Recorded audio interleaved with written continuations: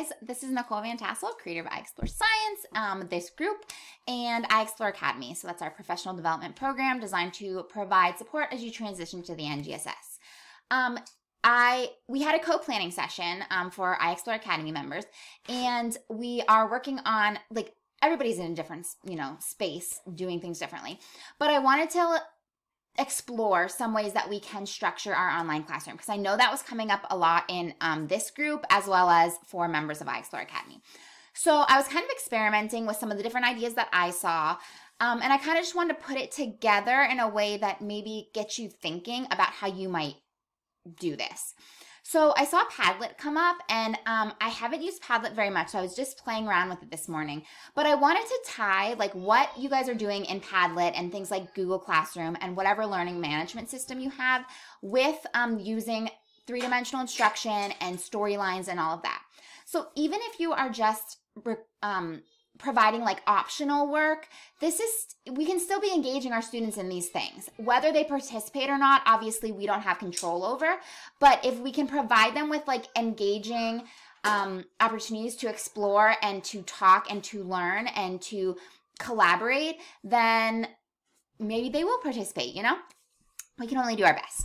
So first of all, I'm messing around here with Padlet and Google Classroom, but I would say if you have like a different learning management system already that you guys are using, like don't change things up just because that's what I've done here. Definitely stick to what your students are used to, stick to what other teachers in your building are using. So if your English teacher is using a particular system, maybe you guys use the same system so that students don't have like 12 different sites to log into. And if your district has like chosen something already, just see what you can do with that. The one thing I did like about Padlet is it's like very visual, so it keeps me organized. So I was using Google Classroom, and this is great, but I mean it's not particularly pretty, and it's just like a big list, and it can be kind of overwhelming. So my thoughts are I would use Padlet, and I would actually create these things as we go along. So first of all, I do want to add another column, and I would put like announcements. And I would probably have like a section on if you have something like this. Again, I just liked this because it was very visual. And maybe I'm going to say like new assignments. So new assignments will be posted each Monday, Wednesday, and Friday. Okay, so because I'm thinking I have 3 parts to whatever I'm doing. So my Monday storyline is going to be this watch and wonder. So this is where I'm incorporating phenomenon. We can still be incorporating phenomena into our online learning. Actually pretty easily. So this is for a storyline that I have for weather. It's like a whole unit for weather. It's part of actually a longer storyline that ties some life science standards with weather, the water cycle, and climate. But this is just a small part of the weather storyline. So I launched that storyline by looking at tornadoes, and specifically this formation of a tornado in Kansas. I closed the storyline by looking at the formation of a tornado during a severe storm in Arizona. So that's my summative phenomenon, my summative assessment is that phenomenon. So I'm starting with it's a tornado, but it's in a different location, different time, whatever, different example. So I have all of these links included here, but I also have them assigned in Google Classroom. So my thoughts are I would not have these things posted. And I haven't really figured out, I don't know, it doesn't look like you can like schedule these things. So I might just have on a planning document for myself my notes about what I'm going to put here. So I'd have let's investigate, let's talk, but I would not have anything posted right here. But I would have watch and wonder, and I'd have this video, and then they have their actual assignment here. So, and that would link them over to Google Classroom, which again, my students would have their accounts. Again, none of this stuff would be posted because the goal is not to overwhelm our students. If I was a student and I came to this on the first day, I would be overwhelmed. I would probably shut down. I would probably quit. But if I just saw one thing, phenomenon review, let's talk. And Google Classroom does let you post things, like schedule them. So I just didn't do it here so that you guys could see it all. But I would do like phenomenon, let's talk. And all it says is post a summary of, oh wait, that's not the right one. Sorry. That is my summative one. When, move down. I apologize. I thought that was the first one. My phenomenon is actually that video. Oh, I guess I can drag. Sorry, you can actually just drag. As you can see, I'm not like super fluent in Google Classroom either. I'm just kind of exploring. Okay, so National Geographic video, record some of your thoughts and observations as you watch the video. What do you notice? So they go into this, they can go and actually watch this video. They don't even have to leave Google Classroom. This video doesn't explain the birth, it says birth of a tornado, but it doesn't explain it at all. They kind of talk about some things. They show, like, students might notice, like, oh, wow, this is a really big storm. I've seen that radar on the TV before. You know, I've seen, they say, oh, there's really strong winds. They might catch those things. But this is not an explanatory video about tornadoes, because we don't want to do that when we're using phenomena. We want to just show something that makes them wonder. Okay, so then they actually have to answer the question and they post their answers. So the students I set it so that students can reply to each other. And what I might do is after students do these initial observations, I might post so watch and wonder on the next day, on Wednesday. I might post at the top of here, and let's say I want to do that. Can I move these? Yeah, you can drag them. Okay, so I might post at the top of here, National Geographic tornado. Check out your classmates' observations and questions. Respond to 2 classmates' posts. So that might be the first thing. Okay, how do I? Okay. That might be the first thing they do. But now I want to have some kind of exploration. And these are very simple explorations here that I've done here. We're just getting into the unit. Later on in the unit, and again, simple is good right now because this is a lot of us this is optional work. Even if it's not optional, our students have so much other things going on. We don't want to do something crazy complex when we're just starting out here. Obviously, if this becomes maybe a more permanent situation, we're going to want to like up the ante. But for the moment, keeping it simple is totally fine. But it's still using exploration. So this is the assignment, but they don't actually have to do anything here. They're going to go to their Google Classroom. So they click into there and it opens, where do tornadoes happen? So analyze the map. You can also find it on the second page of the assignment. Complete the questions in the assignment. So here's the assignment. And I used Google Slides so that I could insert this as a background. This is my what I see, what it means, like way of analyzing data. So it says examine your graph carefully, what changes. And you can see there's text box here that they can actually type on. Now for number 2 and 3, here's the map. They can add their own text box. So that's why I put, use text box in the drawing tool. So maybe they write a text box here and they type something and they draw, I don't know if this is actually, no, that's not the right thing.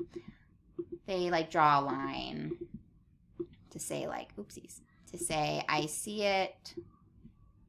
How do I draw a line? Line. I don't know. I had to mess with that. But anyway, that would be something that you would want to obviously make sure your students are familiar with. If you use Google Classroom and Google Docs all the time, that's probably not something that you need to worry about. That said, they don't have to necessarily draw lines or anything. They could always just type in their observations in a text box. But you might, link to a quick video that shows them how to use the drawing tool. Then again, students might be able to just explore and figure out. Again, you need to keep in mind your students' technology abilities. So I use the drawing tool. If you're like, that would overwhelm my students, don't put that part. Just put text box. And obviously using the drawing tool is like stumping me right now because I haven't used Google Slides lately. But anyway, then 7, use your responses to summarize what they discover. So basically my goal is the students will look at this map. They'll notice okay, I hardly see any tornadoes out this way. Don't see too many up here. It seems like they're mostly centered in the Midwest. There's some down here in Florida. Where do tornadoes happen? I think most of these tornadoes happen in the Midwest. They don't happen, there's not as many in other places. If I look at severity, I can also see that there's not many EF5s. There's some EF4s. Those are really only happening in the Midwest. I'm not seeing any more severe ones anywhere else. So the most severe ones are happening right here in the middle of the country. So maybe I want my students to walk away understanding that. Okay, then the next activity is, when do tornadoes happen? So the reason I said I wouldn't post these questions here is because the goal is that students would come up with some of these questions while watching the video. That's the purpose of Phenomenon. We want them to watch a video, generate questions, and then we use those questions to drive the investigation forward. So I don't want to give them these 2 questions before they've even seen the phenomenon. I want them to generate them. So they generated questions, and it's very likely that students are going to ask, where do they happen? When do they happen? What causes them to happen? Why do they happen in some storms and not others? Like, whatever it is. They're going to generate some of those questions. So those are the explorations.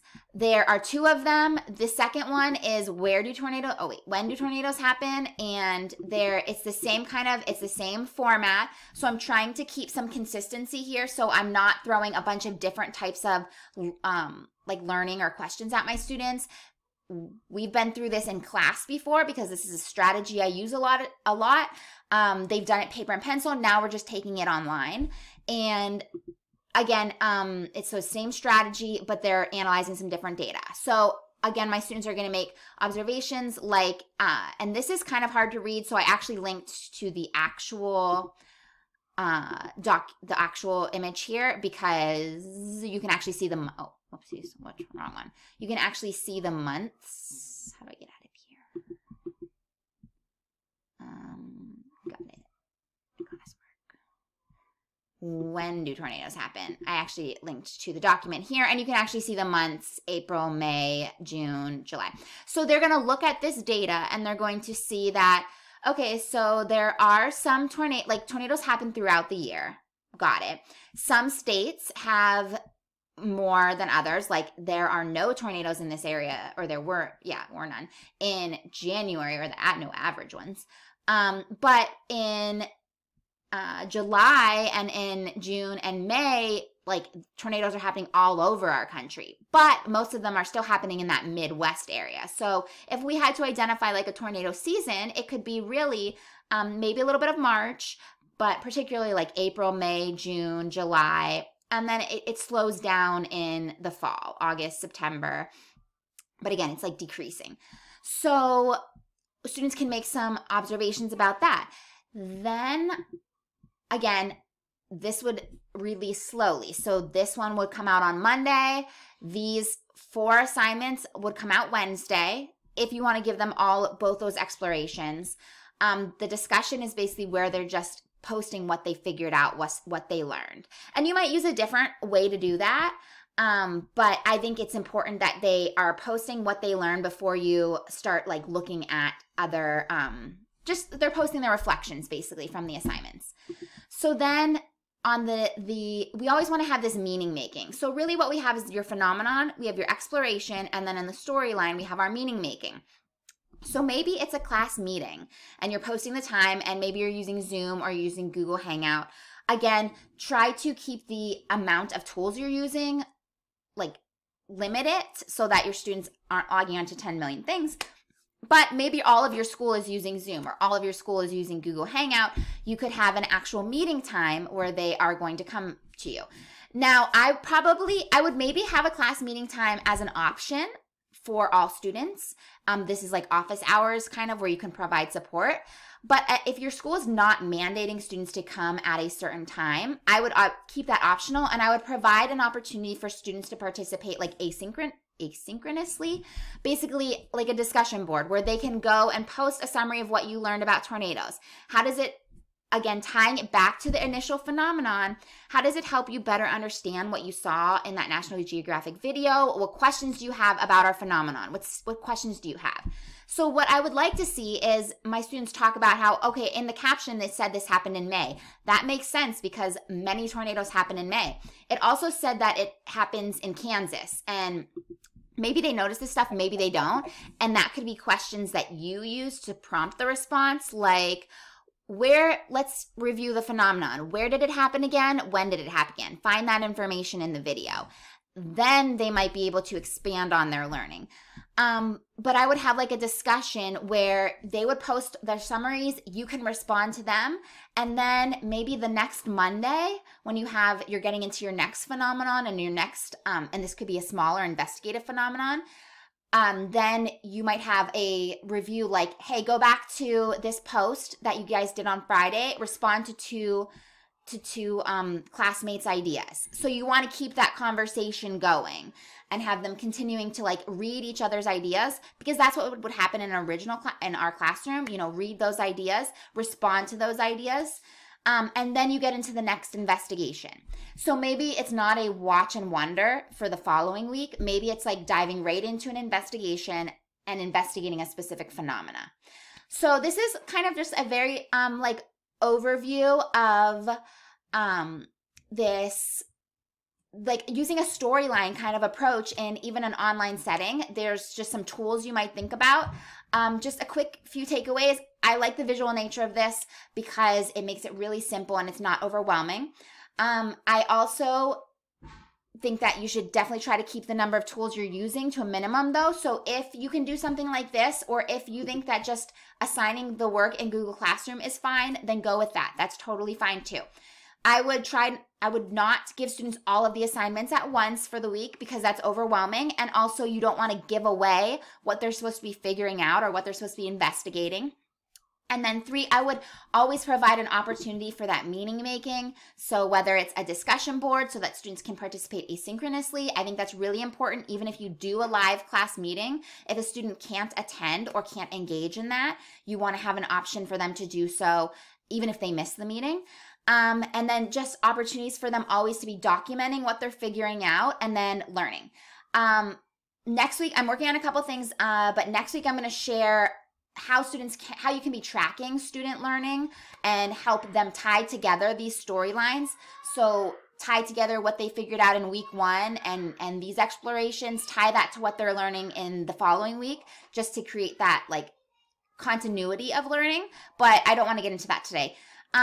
If you have questions, let me know. Drop your questions, drop your comments.